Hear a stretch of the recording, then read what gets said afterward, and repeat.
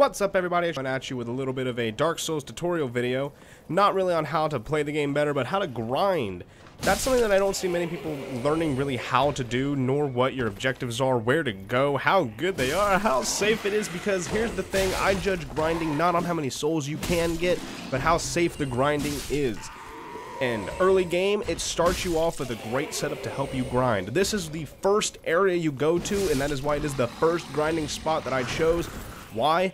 Not because of souls received, not because of like any mysterious item you can get, but because of the drops that you can sell and the fact that it is safe once you get a little bit of a jump. Now, it's recommended you're in this level up to 22, level 22, and that's the level I am right now. I actually think I'm around level 23 or 24. Yeah, I'm a little bit of a grinder here, but this area is where I got the Silver Serpent Ring. That is right, I'm going to include a picture right there. And that is the ring that you want. 20,000 souls buys the key. But to Firelink Shrine, I should probably finish that thought first. But we're going to go right in here. This area takes around 3 minutes, and it gets you 1,462 souls without that ring. But with the ring, it gives you 1,600 souls. Now, again, not a great place to grind in terms of souls received, but it is safe and a great place to grind for that key, so future grinding is a lot easier. How many times do I say grinding in this video? But you may have noticed that I skipped the little tower with the pus of man. Don't worry, I will be going back to it because it can add souls to your account, and it gets you some of the items that I'm about to list off. The items that are available to you that you can sell for more souls, which is why I say it is roughly 1,600 souls, because this is just enemies. It is not including the the items that you can sell. But some of the drops include the Deserter Armor Set, Titanite Shard, Embers, Great Axe, Broken Straight Sword, Round Shield, Light Crossbow, a Raw Gem, a Firebomb, and Standard Bolts. Those are common drops from these enemies. Now, you can take those and sell them. Now, the Broken Straight Sword, it's 3 souls. It's not worth it. If you get it, just trash it. But some of these others, you can sell them for quite a bit. I know people don't like it, and they get mad at when I say it, but you can sell an Ember for 1,000 souls. That's really good early game. You're not using a lot of Embers early game. Especially since I'm going to be showing you another area in this exact location that will give you a ton of Embers. And the reason I also mention this is because of the dragon that you just saw. It is fantastic. Why is it fantastic, you might ask?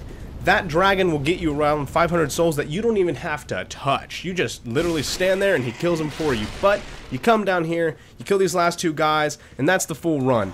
Because the next thing you have to do is kill this guy and go back to the bonfire. But I'm going to switch it over real quick, and I'm going to take you guys over to the Pus of Man. He's an interesting guy. I know I said he's an interesting man, but the Pus of Man is actually a pain in the ass. Either you kill this guy, or you let him morph into this giant fuck. That's exactly what I like to call him as. So here's the problem here. With the Pus of Man, it gets you an extra 470 souls by killing all the enemies around him. Whoopsie daisy. Without it, it's 228. He morphs, he gets you more. His item drop also increases. Here's the problem, though. He has a rare chance of dropping an Ember and a Titanite Shard. That's the only reason why Embers even made it. I recommend grinding around here, but, you know, then again, if you don't want to, you don't have to. It's not that much of a difference. See, he drops a Titanite Shard either way, but you just get more souls either way. But to the next area.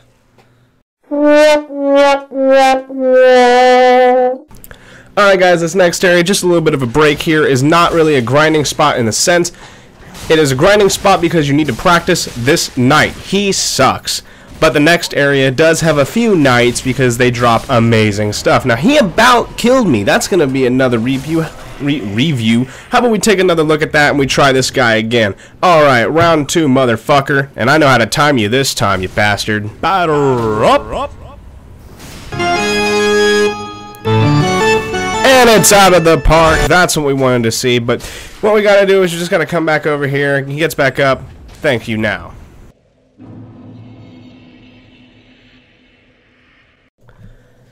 Alrighty, and right after you defeat Vort of the Boreal Valley, you're gonna want to use that bonfire to just kind of use as a base for this next area. This is probably going to be one of the better grinding spots in terms of safety, item drop, and above all else, souls that you're going to see for quite a while. Now I do want to make a note that in 10 minutes through, if you run the entire Wall of Lothric area with the Serpent Ring, you can get about 10,000 souls. And I don't recommend doing that. It's 10 minutes and it's only 10,000 souls, but this area alone gives you about 2,000 with the ring. To be specific, it gives you 2,217 souls with the ring. Without the ring, it's only 2,010. But still pretty good. Now, have you noticed that when they put their shields up, the knights are very easy to shield break, especially with the deep battle axe? I'm using the refined one, however, but if you have a deep battle one, it just cuts right through them because it's always dark magic. Use this as a time to practice parrying. These enemies don't deal a lot of damage if you've got a decent amount in health, and it's a really good time to practice parrying for later areas, grinding, and more specifically PvP. But some of the items you can get here are the Deserter Armor Set, Light Crossbow, Titanite Shard, Ember, Straight Sword, the Raw Gem, Firebomb, and Standard Bolts. You can also get the Knight's full set of armor, the Knight Sword, which is the Straight Knight Sword, the Lothric Knight Spear, the Knight Shield, and you can get from this guy, I didn't drop anything that time. Oh, and that's the wrong knight too. From the Fat Knight, you can sometimes get a Blessed Gem, and you can also get his Halberd. I do not recommend fighting the Fat Knight because A, he does massive damage, or at least until you're a higher damage build. He's right over there. But if you come up here and then you just kill these two guys, zap, one hit. I two-hand the weapon mostly. This guy I try to practice parrying a little bit. I fail a lot. But this area is a pretty safe area to practice parrying. I think I said parrying twice, but that's alright. This area is a safe place to practice parrying, and I highly recommend you use this because it is one of the better spots of this area. Well, guys, that is all the time we have for today.